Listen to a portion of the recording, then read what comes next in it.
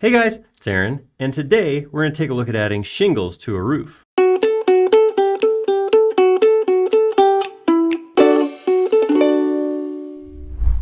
So I've seen this question come up quite a few times, and it actually came up in a live model that happened as of this filming just recently.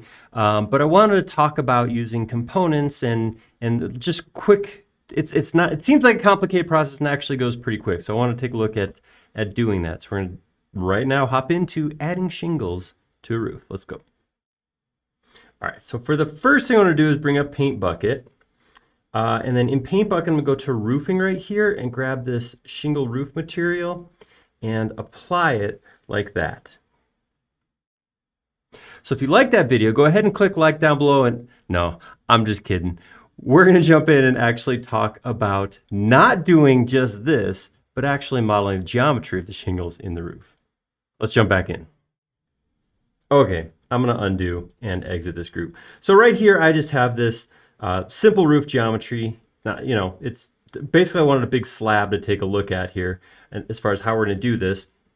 What I would do, if I had to come in and lay down roof tiles or roof shingles, I would probably start by doing them flat on the ground here and then tip them up onto the roof. This is just going to make it a little bit easier. I'm not trying to do it on top of this overlap right here. So here's how I would go about doing this. And I want to say this too, like if I had a roof that was just asphalt shingles laying down, then I probably would use a material. Asphalt shingles are so thin and they actually wrap over each other to create a fairly consistent flat roof that modeling them is rather difficult because the profile is actually going to go flat and then kind of go up over the next piece. So if I was doing asphalt shingles, I wouldn't bother. If I was doing some kind of like flat clay tile or like wood shingles, then I would go through this process I'm about to look at here. All right, so first thing I would do is I would start with a rectangle. I will let you guys come up with a specific size of the rectangle. It's really not going to make a difference how big it is, how deep it is, how long it is. The process that I'm going to go through is going to be the same regardless of the shape of the shingle itself.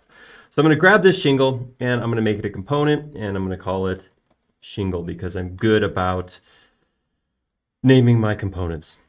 I'm actually not very good, so that's why I'm doing that. All right, so I'm going to option copy that, not butting up like this. The whole purpose of this is to get detail into our 3D model, so I'm going to actually come over here.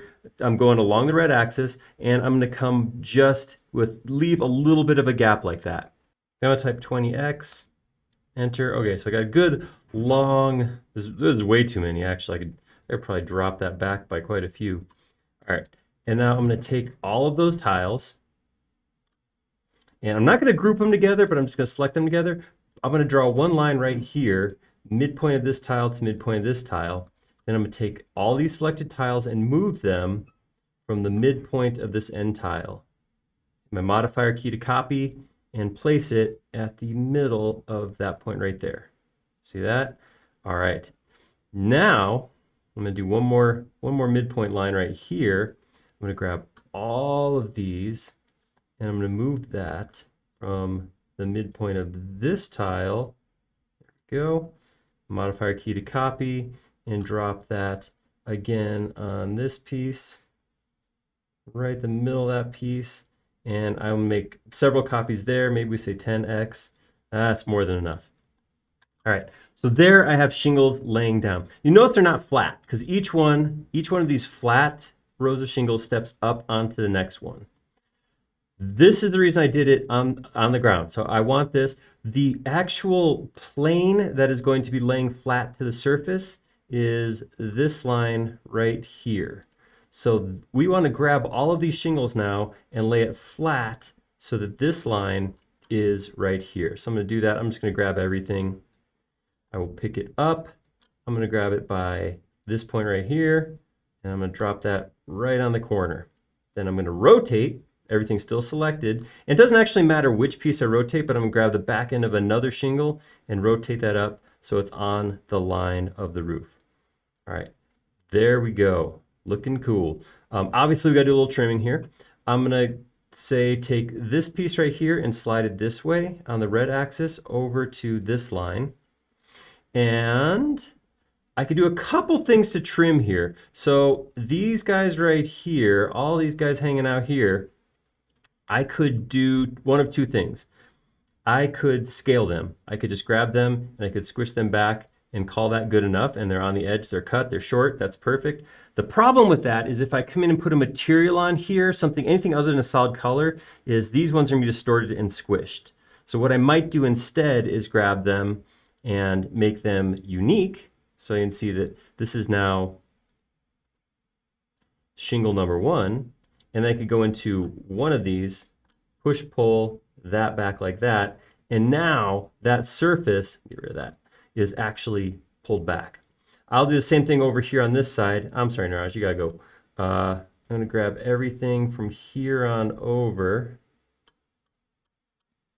like that, delete that, and then we'll grab these ones right here, make them unique also. And when you have multiple items and you hit make unique, it makes all of them unique together. And then I can go into one and I pull that back like that.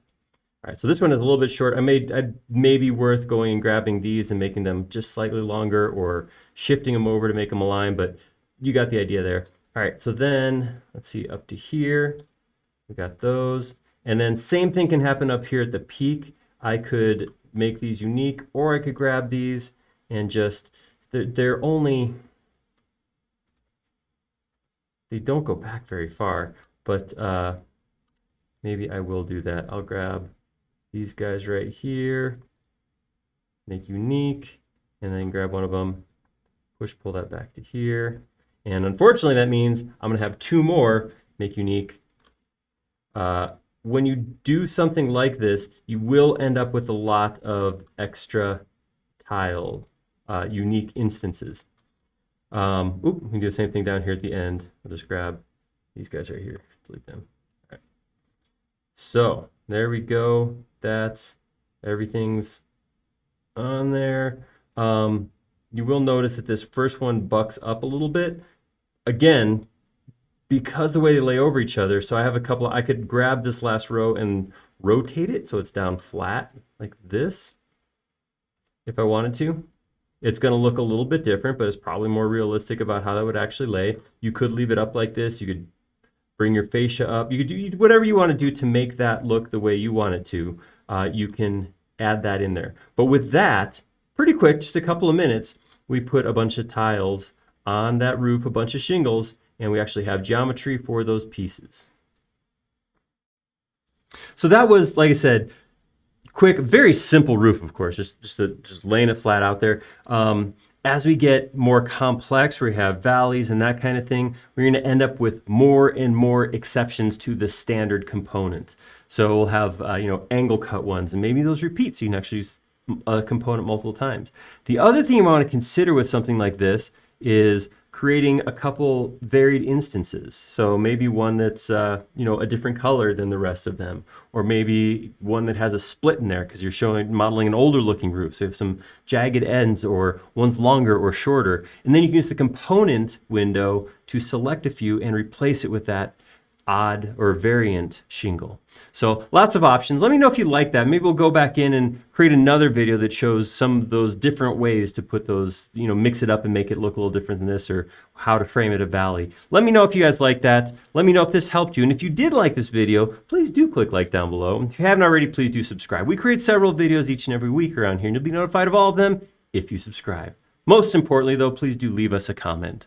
This video was brought up because of a couple comments I saw on our forums.sketchup.com. We like making these videos a lot. We like them even more when they're showing something you want to see. Thank you.